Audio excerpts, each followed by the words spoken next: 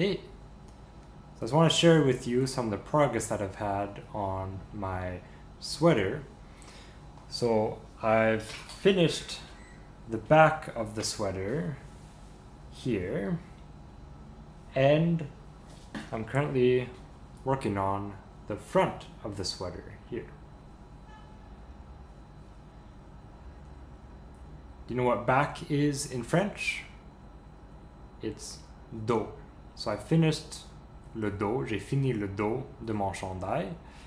And here I'm working on the front, which is le devant. This is le devant du chandail. So what I want to talk to you about today is some resources that you can use to learn languages, for like French, for example, especially for learning new vocabulary. So the first one is simply a dictionary. But I recommend using a unilingual dictionary, not a bilingual dictionary. This is for several reasons. First of all, you get a lot more vocabulary when you read it, because when you're reading the definitions in French, for example, so you're looking up a French word and you're reading the definitions in French, is that you will be confronted with a lot more vocabulary, which will help your learning. Another reason is that looking up the definition, so actually what the word means, will actually help you better memorize the word than if you're looking up a translation. So let's say you're looking up the word in English. Well, in your head, your brain just makes a link to the English word and makes a link to that word stronger, but doesn't necessarily make a link to the French word any stronger. So that's why it's always better, if it's possible, to look up the word's definition in the actual language. Or another good resource too is images. So if you look up Google Images, for example, of a word, then in your head you're making a link to an image, which will help you memorize the word better. Another good resource is Wikipedia. Sometimes when you know the word in your first language, so let's say English, and you want to know what the word is in French, sometimes Google Translate doesn't always work, or they'll give you tons of different definitions and you're not really sure which one is which. So using Wikipedia can help you, because all you have to do is look up the Wikipedia page for the word in English, and then go to the option to change languages, and you will see the word that is used in French. So that's a really good resource because it shows you in a really easy way the word that is used in the same context in French. So this is especially useful if a word can have a lot of different definitions, or it even could happen that maybe you're looking up a word and it's not even in the dictionary, or maybe it's an historical event or something like that. Wikipedia can help a lot with things like that.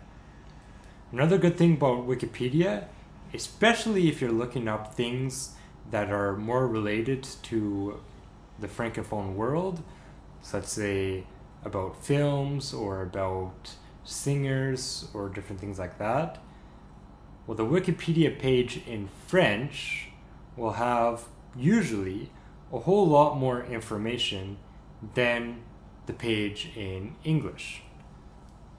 So Wikipedia can not only help you with your vocabulary, but it can also help you in your research too, because you can find a whole lot of information sometimes in different languages. You can see this in action if you want, if you look up the Wikipedia page for the Quebec actress whose name is Guylaine Tremblay. The Wikipedia page in English has a little short paragraph about her acting career, but there's not much information and it's not even updated. With the Wikipedia page in French, on the other hand, you have tons of more information about the different prizes she's won and everything, and you have a lot more updated information too. Another good resource is a website called Lingui. So it's a good website if you need to translate something, but it's a lot more in-depth than Google Translate in that it actually gives you the context for the different translations.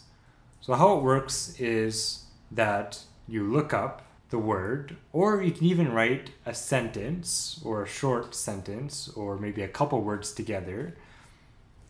So you can look that up and it will give you a translation for the word, or maybe even a couple of translations. But what's great is that it also gives you the word in context from official sources on the internet. So you can actually see how official documents have translated the word or group of words together on the internet. So for example, you can have things from the Canadian government or things from the European Union or other documents like that, where you can actually see the translation. When you look up the word, you just scroll down and then you'll see how the word has been translated in different documents. So then you can read, for example, if you're translating from English to French or French to English, you can read the paragraph or the group of sentences that come before the word and after it in French or in English, and then hop over to the other side and see how it was used in the other language. So like that, you will actually see if the translation that you need works for the context that you need. So if you see that in an official document, they're using the word almost exactly like how you want to use the word, well then that's a pretty good sign that it's a good translation. There's another website that has a similar functionality, which is Reverso. And Reverso also has a lot of just normal translations too for words. And again, you also have Google Translate. And what's good about Google Translate is you can type in a whole sentence or paragraph. But again, you have to be really careful. And most of the time, you don't really know if it is a good translation unless somebody that speaks the language takes a look at it and confirms that all the words are used correctly or that there's nothing weird about it. So I wouldn't usually recommend Google Translate, maybe just for a word or two, or unless you're really able to check maybe with another source just to make sure that it is the good translation. It's always better, if possible, especially if you're writing a couple sentences or paragraphs or even more, is to actually write it in the language, even if you know that there will be errors and all, and then if ever you come to a word that you're not too sure about, then to actually look it up in a dictionary. And if you're ever looking for dictionaries that are completely in French, there are quite a few online. There's a website that's just called Le Dictionnaire, and that is a good website with a lot of definitions. So again, definitions in French when looking up words in French. And another one is the dictionary Larousse. So that one, there's a version online too, which can help you look up some definitions. And I know it can be hard, it can be difficult to look up definitions in French, especially if you're more of a beginner, but it can really help you improve your learning and get past just the beginning stages of learning a language. And it also will help you memorize a whole lot more words. And don't get too frustrated if you're reading the definition and you're not exactly sure what it is even after you're finished reading the definition.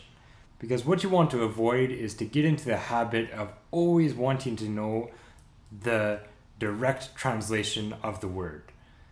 Because first of all, sometimes it doesn't even exist. There is no real direct translation, so you'll just get frustrated anyways.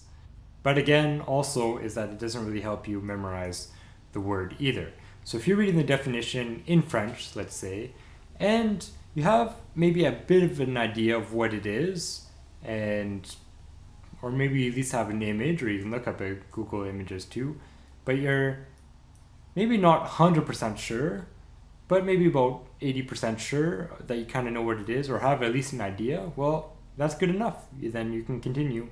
And when you see the word later on in different contexts, then that will help you get more of a certitude of what the word is exactly.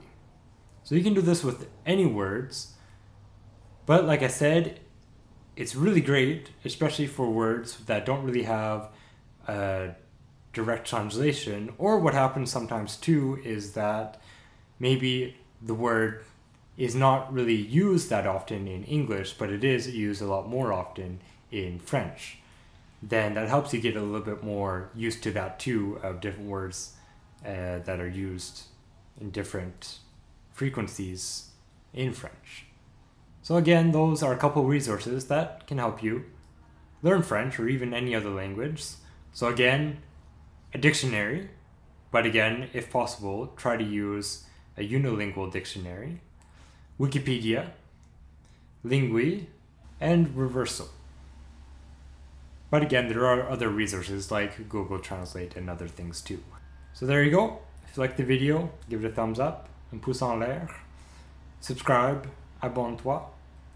And if you have any other resources to help learn languages that you know of, put a comment down below to help others learn French too.